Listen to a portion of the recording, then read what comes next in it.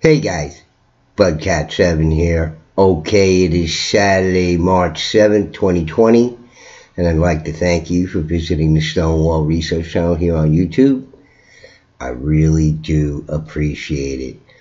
Alright guys, well, we're going to continue on in my series looking at the quote-unquote giants or large hominids, as I like to call them, state by state. And next up in the roster is Montana, and Montana has some fascinating accounts, so we're going to go through them here in this video.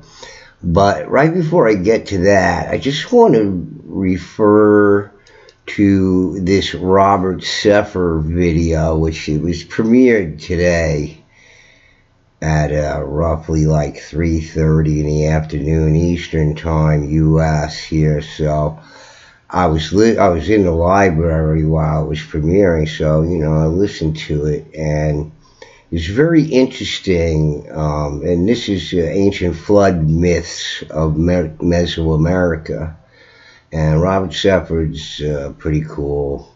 I like his stuff. He never responds to any of my comments or anything, but whatever, man, But it's just interesting what he says at the end of this. And I mean, if you're able to read into it and read between the lines and see what's being said, I mean, he's not saying anything about it, but he just throws our attention to this. But listen to what he says right here at the end. Just other accounts relate that the current humans are descended from a small number of survivors. In some accounts, the survivors transgress against the gods by lighting a fire and consequently are turned into animals. The Tlaxcalan of central Mexico have a legend that tells of men in some parts of the world who had survived the deluge, turning into monkeys, then slowly recovering speech and reason. It's interesting to note that I've never come across a myth that tells of humanity evolving from primates or monkeys, but it is usually the other way around, where some of the survivors either take to the trees and become simian, or are turned into monkeys by gods, or mate and interbreed with an animal, such as a monkey, to repopulate the earth. My name is Robert. Alright, so just to make it clear here, I mean, it's obviously people didn't turn into monkeys, but what probably happened is that they were turned into cavemen. You see, they were living in an advanced civilization, and then the deluge came, okay, and reduced everybody to caveman status. You see, they didn't turn into monkeys, but, that's the story given. It's come down over centuries, told over and over and over again, and finally, committed to whatever it was about them turning into monkeys, but it seems pretty clear from the evidence of these cataclysms, whatever they were, that seemed to coincide at the same time as ice ages and whatnot, strangely. But, it's just, if you're able to read between the lines, it's not turning into monkeys and going into trees, but, being reduced to caveman status and, going up onto the mountains for the most part. As that nice Laotian girl there from Laos, the author there, was saying, all these people seem to go to the mountain, and everybody, all the alternative researchers, point to the same sort of occurrence. So, going up to the mountaintop and pyramids being mountains, you got a nice flat plain there. There's not much mountain action going on. Well, you just build yourself a mountain called a pyramid. Alright, so let's get to these fascinating accounts from Montana. It's just, these are so cool, man. So let's read about them here. 9'6" from Helena, Montana. A story to catch summer tourists. From Helena, Montana comes a report of a discovery of the relics of a prehistoric man, unless they were only the property of an Aboriginal dime museum. A gold hunter, the story runs, struck on a cave where lay a human skeleton measuring 9 feet 6 inches long. The skull was a few inches away from the trunk, and between the severed portions were 27 nuggets of gold, from 1 to 10 ounces in weight and strung on a gold wire. Other strings of nuggets of varying shapes and weight were around thigh, arm, and shin bones.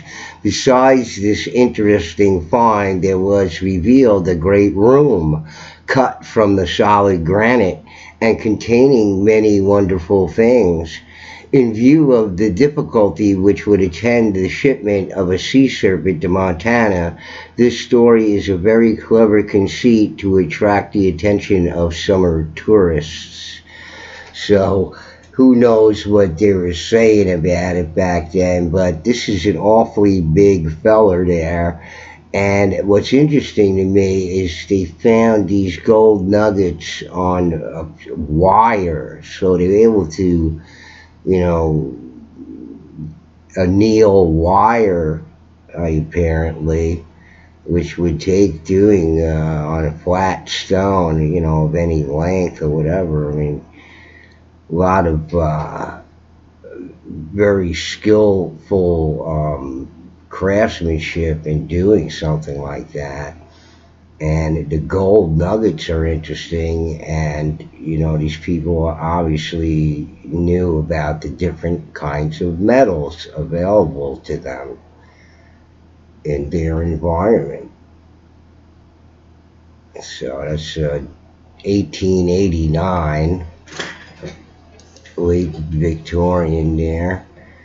9-foot skeleton from Montana, a human skeleton measuring almost 9 feet in height, and according to the robust skeleton and the muscle connections to the bones, must have possessed superhuman strength by today's standards. Okay, so again, I keep on repeating myself with this because, everybody, I think, has a tendency to overthink these things.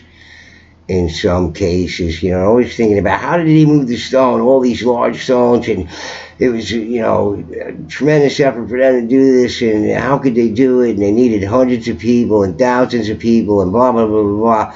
Okay, well, if you're 9 feet tall, okay, and you had this robust skeleton, which means thicker bones, and he's often reported thicker skulls, thicker bones, and where the muscle connections to the bones, okay, and don't forget, all right, I mean, I was a bodybuilder for a while, okay, I lived with and dated the Guinness Book World Records strongest man in the world, estranged wife for a while.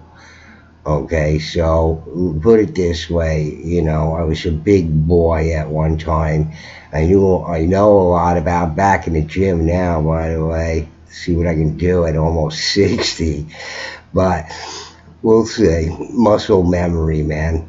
So in any case, what it is some people in this world have more muscle fibers than other people, and certainly animals, comparable animals like chimpanzees, for example, who have basically a similar skeletal structure, yet their muscle tissue is much more densely packed. Okay, so they have more muscle fiber per pound or whatever, and they have like super strength. Of course, they don't have the veil either, but I had to face the Guinness Book World Records strongest man in the world like every other day. I mean, how many people in this world can say that? This guy was a giant in his own right. and I'm not giving his name, but you know, he's been surpassed in the Guinness Book of World Records. But he's like one of the early ones there, strongest man in the world there. So, you know, some people's muscle fibers, and who knows what these giants' muscle fibers could have been like. And also, don't forget, I went over this on my channel with biological gravity. All right, the cells in an Earth environment where the gravity would be less intense would enable cells to grow bigger and therefore larger organisms. And this is why the die-off of the megafauna and the deterioration of the giants over the millennia, the only way they could carry on was by interbreeding, and there's plenty of evidence of that. So look, these, you know, you wonder how they move big stones. Well, 4 guys would be moving some huge block of stone that would take, you know, 50, you know, regular Homo sapiens of average height and size today to move, let's say, or whatever. Okay, so less people to do the work, and what a single individual could do would be far up and above what any average person of today could do. So therefore, things could be designed to fit their proportions, you see, as I referred to on building with stone in a previous video. Why do we have brick and construction block that's made of a certain size? Well, it's designed that way so it's easy to handle by a single individual for this individual task. If things are designed for multiple members to be used in a task, then they're designed proportionately, you see. So these people, even a single individual could be accomplish far more with larger blocks of stone than you know, any average human being. A female skeleton nearby was only slightly smaller and must have been awesome to behold. Nearby was a skeleton of a dog that was almost the size of a full-grown horse. Well, isn't that interesting? Dogs the size of, you know, this is like domesticated dogs, right? The size of a horse. All right. So we're talking about these people left over from the Pleistocene, somewhere on the way down, you know, maybe a few years into the Holocene, and they're starting to shrink down from 18 and 16 and 14 feet as the gravity starts to affect them. Professor Marcus S. Farr, a government educator, and his students from Princeton College excavated these finds in Fish Creek County in Montana. There, they excavated a mound near the creek and found a cache of items, bones, and the evidence of both greater humans, greater animals, and the evidences of an advanced civilization. This is the evidence of an ancient city along with stone implements with embedded gems and animals of great size. So this is 1903. Prehistoric relics unearthed in Montana. Very interesting there. Okay, huge humanoid. You know, who knows what the skull must have looked like, but this dog that was the size of a horse. Okay, so we're talking about a whole different world, folks. So these people who were reduced to cavemen, like, you know, just regular, you know, average size Homo sapien human beings were around too. But our cells fit to do gravity, no problem, adjusted to it without any ill effects, because our cells were appropriately sized. And so is every animal in this world now. but not the dinosaurs and not the megafauna and not any of those animals. They can never bring them back. Their cells were bigger. They can't survive in our gravity. And I went over that in the gravitational biology video that I did. Big Timber 9-footer. Bones of ancient giants. Wonderful discoveries of fossils are reported from Montana. St. Paul, Minnesota, July 2nd.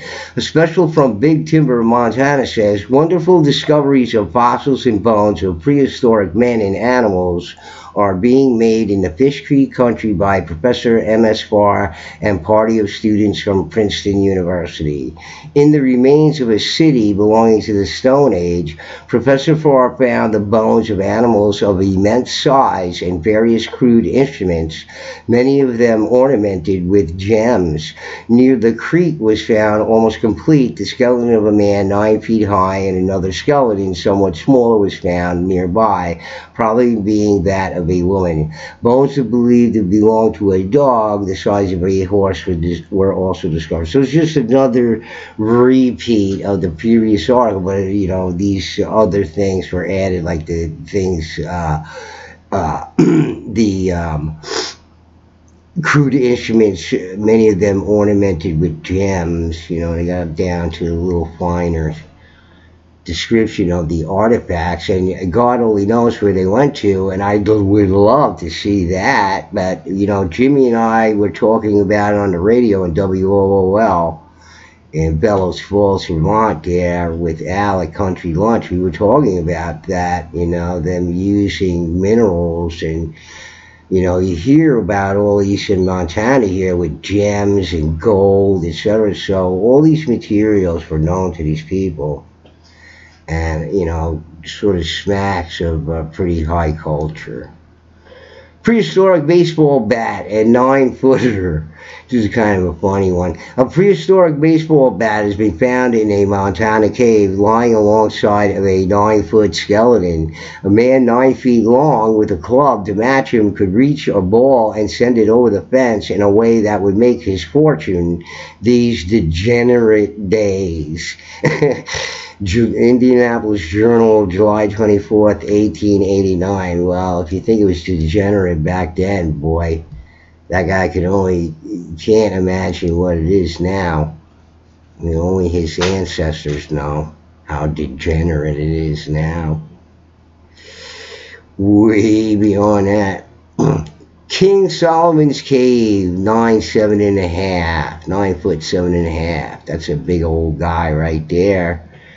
And I bet you that guy could lift up. See, it's always this, you know, you always think about it just like long string bean kind of characters, whatever. But they had big bones too. So this is why they repeatedly report them as being powerful. And, you know, so I reported on this channel and another video about some interesting facts about Verrazano when he got here. And he said not only people were taller, but they were larger in size. So just bigger people all around, not only taller. You know, they didn't have, you know, gigantism or whatever it is, these decrepit people who can barely keep themselves up and all. These were stout guys. Like I showed you, those Fiji chiefs there and from those Pacific Islands, those guys look like they could break you in half in a second. You know, they look like the biggest wrestlers and all those kind of guys, you know, huge people. 7 foot 7 tall, and thick.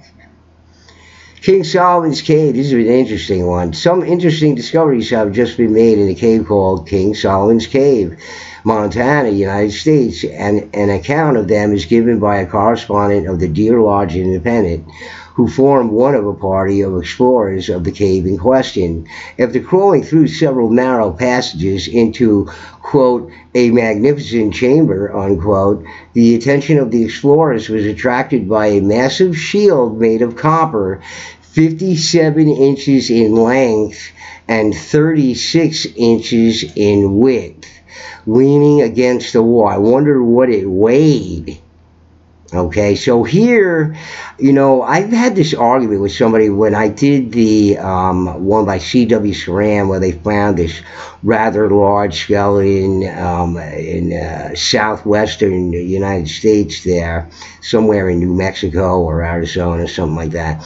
And these professional archaeologists, husband and wife team, found the skeleton, and he had a rather large shield, 36 inches, and it was encrusted with different minerals and rock, and so, you know, it's just a fantastic thing. And it's a rather large shield, but, you know, somebody came back, it was like, oh, the Roman shields were larger or whatever, you know, but it's a totally different design. And, you know, with the rock on it and everything, the weight of the shields, you know, shields can only be so heavy, you know, if they are heavy, you know, to any extent.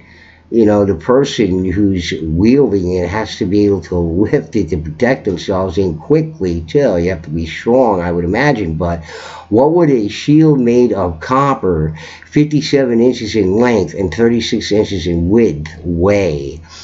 Okay, I can only imagine a pretty damn heavy thing.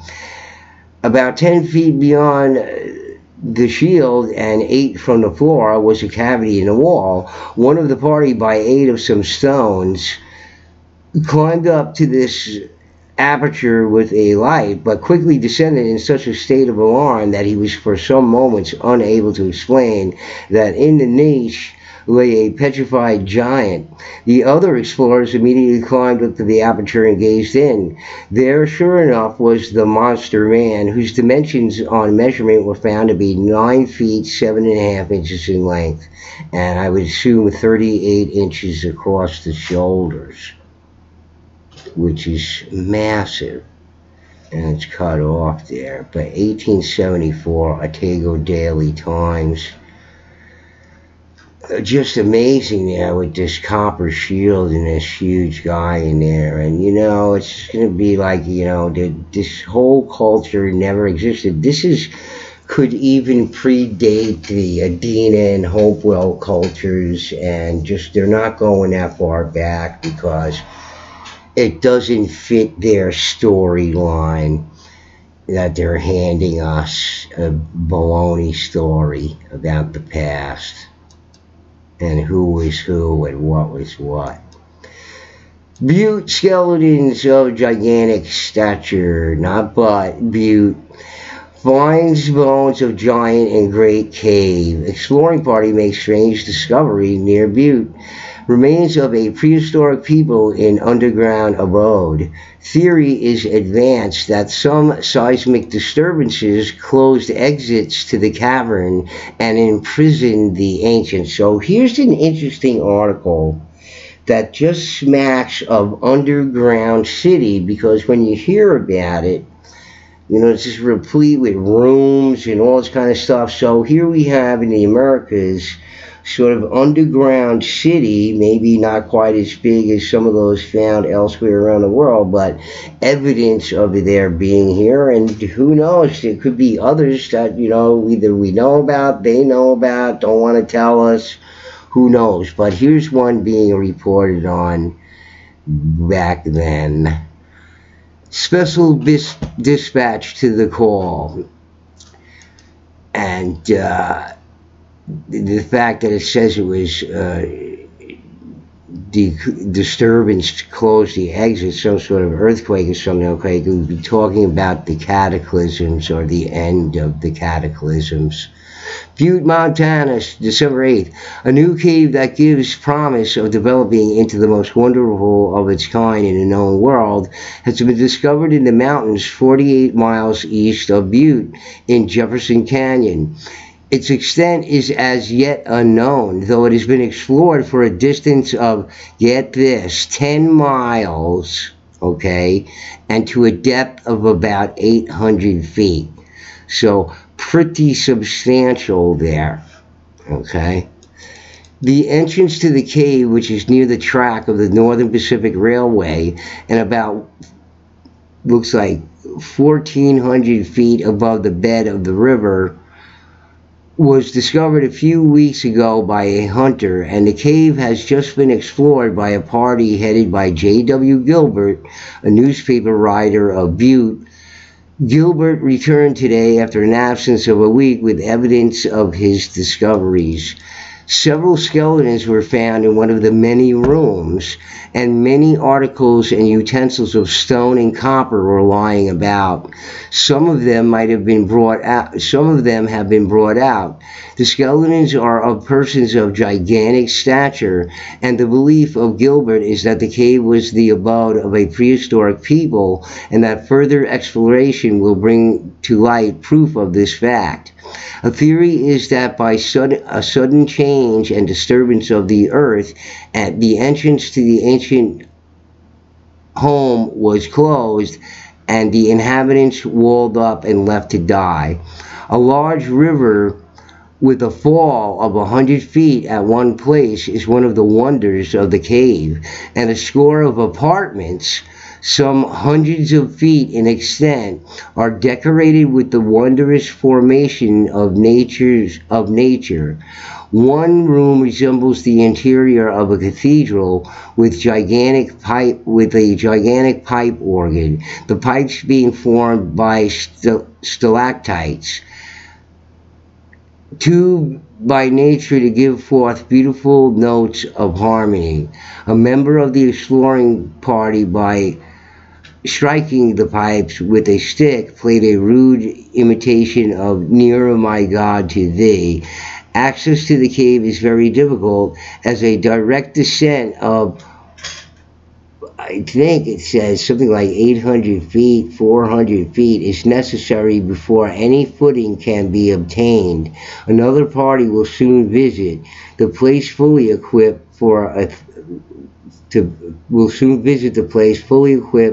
a thorough investigation. I wonder whatever happened. That is so fascinating, and it sounds like so many of these other places to be found in Europe and by the Black Sea area and other places around the world, in South America, all these places, okay? So 10 miles and 800 feet underground, and it wasn't fully explored back then, so whatever happened?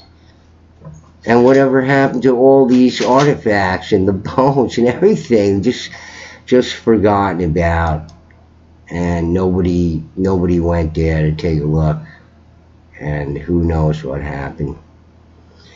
Belt Mountains, 9'6" giant in a hole in the ground. The remarkable story of a gold hunter in the Belt Mountains of Montana. So I think this one goes over the one with the nuggets found or whatever, but let's read it anyway here. The remarkable story of a gold hunter in the Belt Mountains. Okay. From the St. Paul Pioneer Press. Every resident of Montana and many visitors to the famous territory know that the Belt Mountains have always been the seat of mysterious stories, and that in their numerous gulches and canyons have been picked up wonderful relics. Among the most curious are agatized human maxillaries and teeth, all of gigantic size, so that's very interesting there. Gold in quantities has been found in the Belt Mountains, and rubies, sapphires, and often diamonds are shown as products of one or the other portion of the territory. The Helena correspondent of the Pioneer Press sends a remarkable story accompanied by numerous attestations to its truth. It was told by a gold hunter. He said that while prospecting in the Belt Mountains, he found a peculiar depression in the ground. After excavating, he discovered a mysterious cavern reached by 23 steps. At the foot of the stairs, said he, on one side of the passage lay the skeleton of a man of immense stature. The skeleton measured exactly 9 feet 6 inches in height. The skull lay a few inches from the trunk, and between the two lay 27 nuggets. They were strung on a line on a fine gold wire, and ranged from 1 ounce to 10 in weight. Around the thigh, arm, and shin bones were other strings of nuggets, none of which weighed more than 4 ounces. There were about 15 pieces of gold in the pile. They were of many different shapes. None of them weighed over 3 ounces, and each piece had a hole through the center. On each side of the skull, I found some sort of precious stones. They lay in a tiny golden basket and were evidently worn in the ears. I do not know what name to give them, but I believe they are rubies. Okay, so how interesting is that?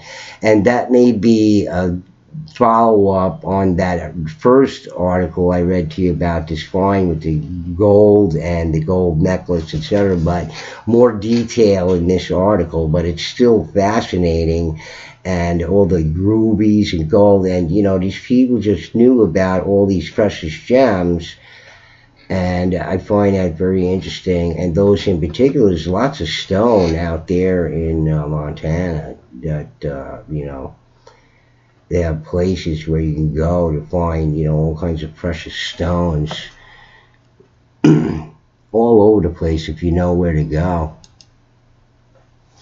Petrified giant whose legs are 8 feet. Okay, so this guy was really huge. The remains of a petrified giant with legs 8 feet long are reported to have been found in Montana. Rock Island Daily Argus. And this is 1891. Petrified remains of a giant Shenandoah Herald. Vital Jarcott, who carries mail between Fort McGinnis and Rocky Point in Montana, brings news of the discovery of petrified remains of a giant in the Badlands of Chateau County, a few miles below the mouth of the Musselshell River. The discovery was made by Laladons, who started off to find a purchaser for his curiosity before Jarcott could get a complete description. The remains were not complete, petrification having only taken place in a portion of the body, while the remainder had followed the course of nature and returned to dust. One leg was 8 feet long, the thigh being about 4 feet. A rib was found which measured 2.5 feet. Petrification is no unusual thing in the Badlands of Montana and the Dakotas. Petrified wood is in that state had frequently been found. The petrified body of an Indian was found in North Dakota about a year ago. St. Louis Republic. Okay, so, you know, they're copying other articles from other papers, sort of, you know, syndicating it.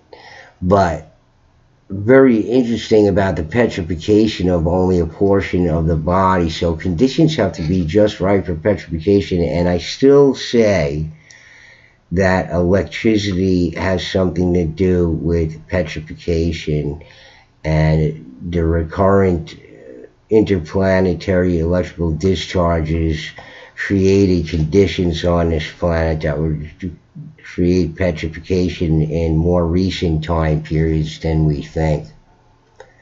And I think this is the last little article here, but I thought it was kind of cute.